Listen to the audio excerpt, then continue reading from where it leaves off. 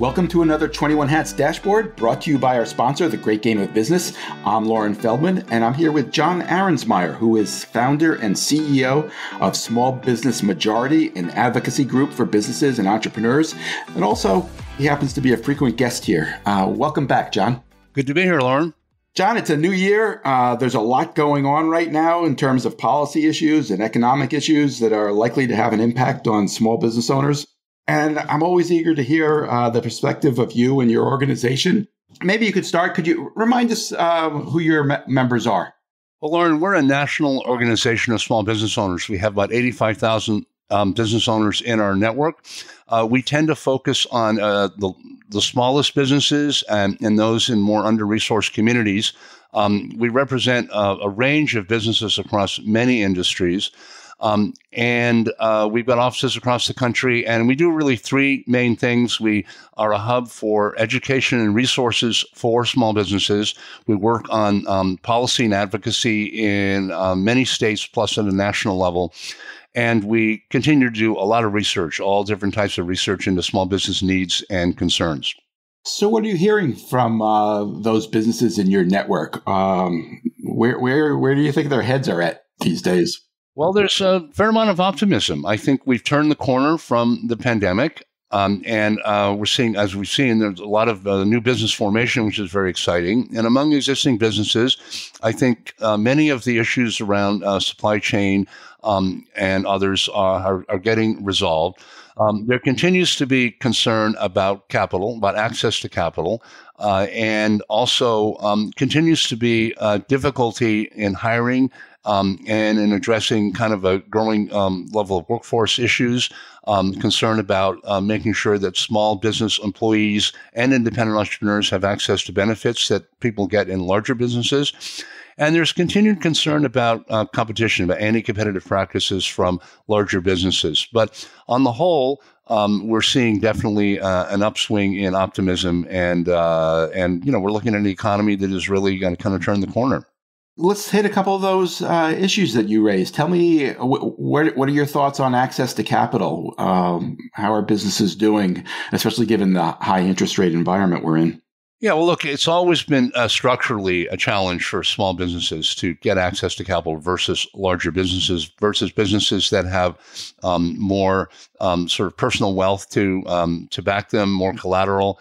And so for the smallest businesses, and particularly those in more under-resourced areas, this continues to be an issue. And we're seeing, opportunities for expansion of lending from different types of businesses.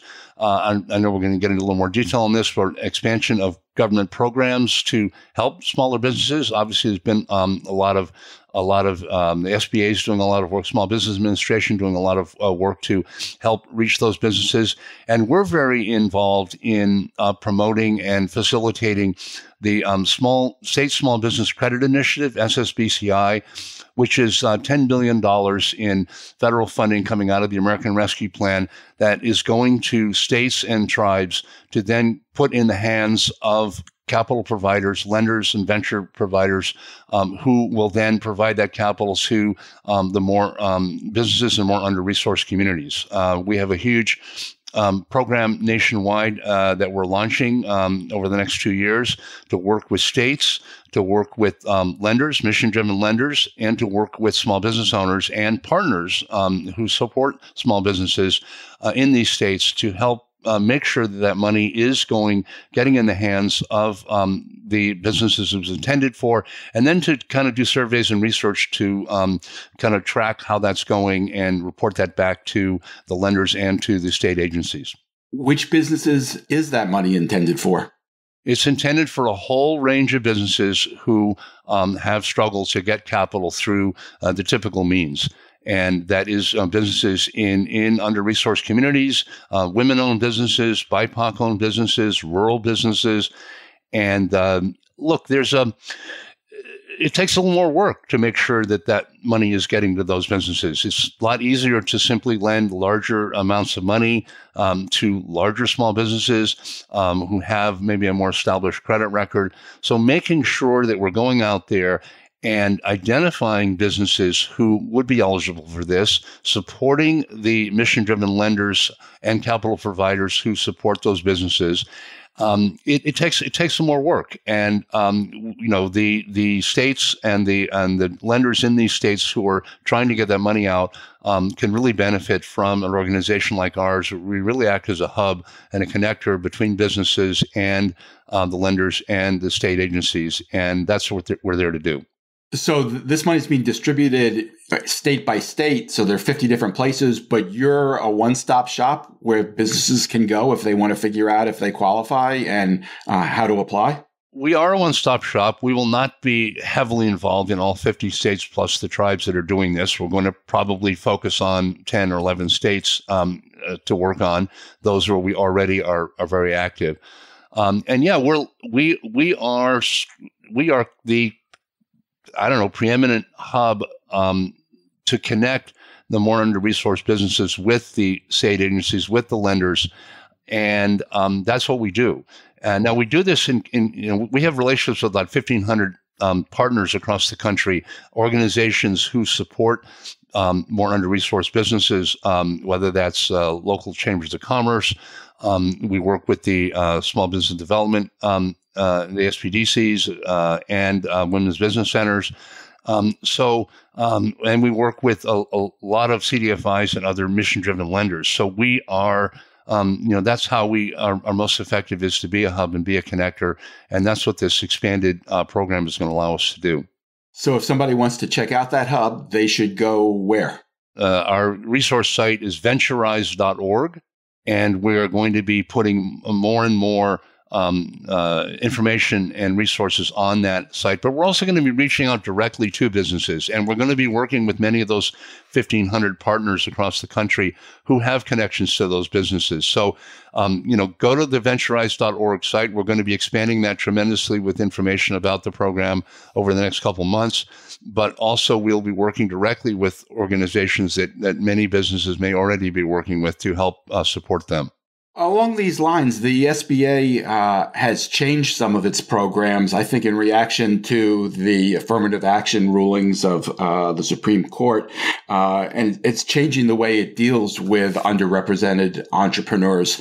Can you help us out with that? Or how is that affecting underrepresented entrepreneurs? Well, at the moment, it's not affecting any of the work we're doing. We partner with any organization that is focused on support for more under-resourced businesses. And some of those organizations are demographically focused. Some are less demographically focused. Where we go to where there is a partner who we can work with and be helpful with, and we're not particularly, we have a broad-based approach. And obviously, a large percentage of the businesses who need the help do fall into certain demographic categories. They are BIPOC owned, they are women owned, and we go to where the organizations are that can be most helpful. As far as what the SBA is doing, I can't really speak to specifically changes they're making. We're going to continue to work with them and work with many organizations out there that are supporting businesses who are smaller and are in more under-resourced communities. You may not be able to answer this then, but I've read some stories that suggest that the way the changes have affected the SBA, the difference is that it's not simply a matter of race or demographics anymore, that there's a greater need to establish need, but that the money is still going to be able to flow to these entrepreneurs. It just may be take a little bit more effort. Can you help me with that? Does that make sense to you? Well, I think you'd have to be blind to not understand that the biggest need is in communities that tend to have a greater number of BIPOC business owners, women business owners. I know the gender issue hasn't been yet at the forefront of litigation, so you'd have to be blind to not realize that there's a tremendous overlap and intersection there. How the SBA chooses to make those determinations is up to them. I would think that if they are looking at need, if they are basing this on economic need, they are still going to end up focusing on the same businesses they were focusing on when there was maybe a more overt racial lens. But at the end of the day, I think the work can be done despite these lawsuits. And I think that we can all work together to make sure that the very businesses who need the help are going to get the help in those communities. That's very helpful. You mentioned early on looking at the issue of businesses and the benefits they offer. What are you seeing in terms of healthcare and health insurance costs? Well, and in terms of healthcare, we were very happy that that in the Inflation Reduction Act, the subsidies for purchasing healthcare on the exchange were continued for another 2 years. Those, of course, will run out at the end of this year. So we're very concerned that those continue. Look, healthcare continues to be a real stress point and a big cost. So on the one hand, we're focused on making sure there's maximum access to quality, affordable healthcare. But on the other hand, we are working with many other business groups to figure out ways to bring the costs down. That includes pushing back against sort of extreme hospital consolidation. There are bills in states, and there's a very bipartisan bill in Congress now that we're supporting. I should add that the whole area of economic concentration, which results in higher prices, is actually a rare bipartisan issue. And you look at folks that are working on this on Capitol Hill, it is a very interesting coalition of more progressive members and in some cases extremely conservative members working together. So that's the other side of the healthcare debate is, we want to make sure there's maximum access, but we've got to make sure that we bring the costs down. We're very happy that the Inflation Reduction Act included ability to negotiate certain Medicare drug prices. And we need to see more of that. And we need to work on both fronts to expand coverage, but also try to bring healthcare costs down overall. You mentioned competition there. I think you're looking at that not just in the healthcare area, but in other areas as well. Is that correct? That's correct. Yeah, healthcare is obviously one major area, but there is extreme levels of unfair competition that go on in our economy, and this cuts across every industry. It cuts across the entire economy. And the ability to deal with it, you can't just sort of pass one law and solve all of it. It takes so many different forms. There's price discrimination. We've got business owners in our network who report that big chains are getting much better pricing than they're getting for products. We had a business owner at an event with the Federal Trade Commission Chairman Lena Khan. It was actually highlighted in a Politico article recently, speaking up about how he can't get 7-Up for his store, and meanwhile down the street the big chains are getting big deliveries of 7-Up at favorable prices. We've had cases of sandwich shops. Why can't he get it? What's going on there? Because the large businesses are getting access through volume discounts to much more favorable pricing than smaller businesses. And you create a situation where you start to put tremendous pressure on smaller businesses and put them in tremendous jeopardy. And there's a law that was passed many years ago, the Robinson-Patman Act, which prohibits price discrimination. And that law has not been enforced for decades. And the Federal Trade Commission is now looking at ways that they can do a better job of enforcing that law. And it goes to the heart of competition. If you have a situation out there where large companies are getting much better pricing than smaller companies, you're going to exacerbate problems. And at the end of the day, small businesses can't survive if big businesses are able to price them out. I suspect that the defense the big businesses would use is that this is not discrimination against small businesses. It's just a matter of volume discounts, and anybody who's willing to buy in a certain volume can get the price. No discrimination. How does the law handle that? Do you know? you can make that argument across the entire economy. You can make the argument, well, mergers, we should allow them to happen because, hey, that's just the way the world works. But we have laws. We have, whether it's Robinson-Patman, we have antitrust laws. We have laws that say that government has, there's a need for government to step in and make sure that we don't allow unfair competition to drive smaller players out of the market. And so that argument sort of falls on its face if you're trying to make sure you have a robust, fully competitive capitalist system out there. As I said, you can take that argument to its logical conclusion, but at the end of the day, you end up with an economic system that does not benefit large swaths of our economy and ultimately doesn't benefit consumers. So there are a handful of stories going around right now that have gotten a lot of coverage. I think they've produced some outrage, and I'm really not sure what to make of them. One is the change in the rules involving franchises. I mean, it's not direct. I guess the wording is different. It's not directed specifically at franchises, but the law was changed so that the franchisors are now more responsible for the actions of franchisees. What do you see in terms of the relationship between franchisors and franchisees? What's going on there? Well, franchising is a very valuable economic structure for many people, particularly for immigrants, particularly for entrepreneurs in BIPOC communities.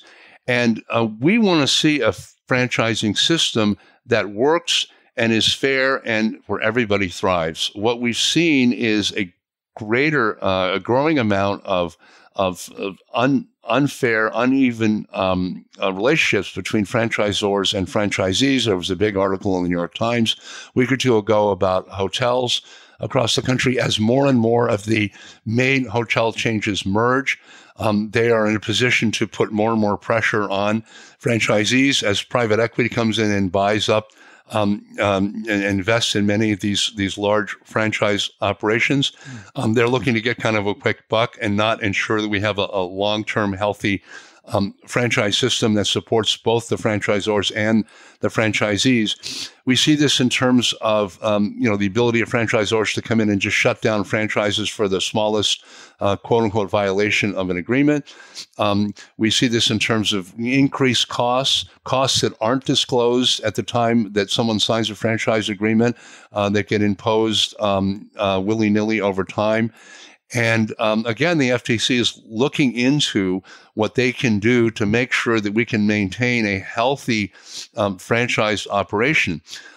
In terms of your question about the franchisors being more involved for the actions of the franchisees, to the extent that they are exerting control over specific operations of the franchisees, that makes sense. To the extent that they're allowing franchisees to kind of set their own rules, to compete with less sort of oppression from the top, then no, there should be they shouldn't be as held as liable.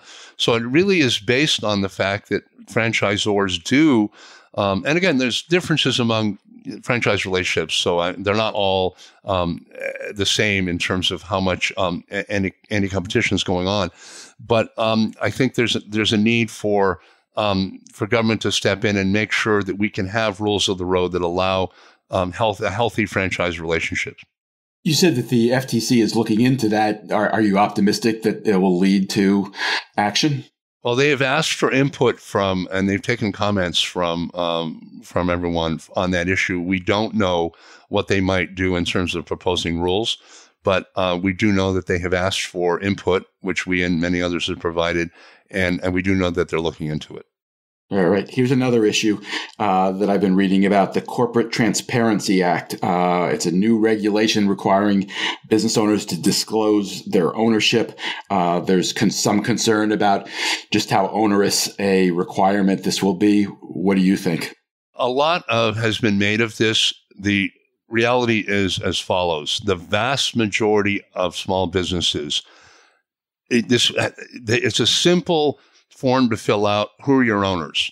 Most small businesses, that's pretty simple, and that's that. Businesses that have more complex corporate structures, they've already got lawyers and accountants who have helped them set this up. And those lawyers and accountants can figure out how to fill out the forms. I should add that this law was a super bipartisan effort passed Republicans and Democrats to try to get some control over corruption and businesses being used to facilitate corrupt business practices. Businesses where the owners were anonymous and people didn't know who actually controlled the business. Right. People didn't know who was behind these businesses. And this is an attempt to bring that out in the open. And again, let me repeat, the vast majority of businesses can have no problem stating who their ownership is. And for those that have more complex structures, they've got lawyers and accountants to help them.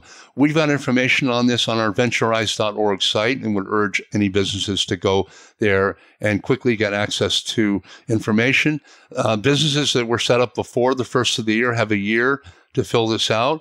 And for businesses that are being established now, there are connections between the filings at the Secretary of State's offices across the country to the forms being required under this law. And it is a very seamless process. Great. One last issue. I gather there's something of a tax fight looming coming up in 2025. I believe this is because of the sunsetting of some of the provisions in the Trump tax cuts, but it's likely to have a real impact on small businesses. Do I have that right? You're right. 2025 is going to be a huge year for debating what we do about either extending or letting sunset the provisions in the 2017 so-called Trump tax bill. And those provisions sunset at the end of 2025. So right now, we don't think there's going to be a lot of bills passed in this Congress, but there is a lot of conversation and debate about what to do about those that we're going to be involved with. Our focus is going to be what in the tax law can currently or can truly benefit the smallest businesses. How do we have tax provisions that are actually focused on their needs and not sort of top down and trickle down effects? And we want to make sure that we're positioned so that in 2025 we can make the case for changes that may need to be made in the tax laws to make sure that truly small businesses are going to benefit from our tax law. I'm going on memory here, but my sense is that a lot of the focus with the Trump tax cuts was on the billions that went to huge corporations, but there were really substantial benefits for smaller businesses as well. And I think the biggest being, I think it was a 20% reduction in pass-through income for pass-through structure businesses. Is that one of the things that's on the cutting board here? Yeah, that definitely is one of the provisions that will sunset if no changes made. The way that is structured, the pass-through deduction that you're talking about, if you do the math and you look at where the biggest benefits are, 75% of the benefit goes to the largest 4% of pass-through entities. So it is skewed in terms of its benefit to the very small number or small percentage of businesses who are larger, who have their income, who are taxed based on individual rates from the pass-through income. We want to make sure that any changes, that we make changes to that so that if we're going to have a deduction for small business income, then it be flipped around and be bottom up. Potentially, that's a standard deduction for businesses that would just be, a certain amount, $25,000 or some level, and it would benefit the smallest businesses in terms of the percentage of their income more than the larger small businesses. So it is being touted as a benefit for small businesses. What it really is a benefit for pass-through entities, with the vast majority of the benefit going to the small percentage of larger pass-through entities, not to the truly small Main Street businesses who need the help the most. John, this has been great. We've covered a lot of ground here. I appreciate your taking the time. John Arensmeyer is founder and CEO of Small Business Majority. This episode was brought to you by The Great Game of Business, which helps businesses use an open book management system to help build healthier companies. You can learn more at greatgame.com. Thank you, John. Thank you, Loren. Have a great week, everybody.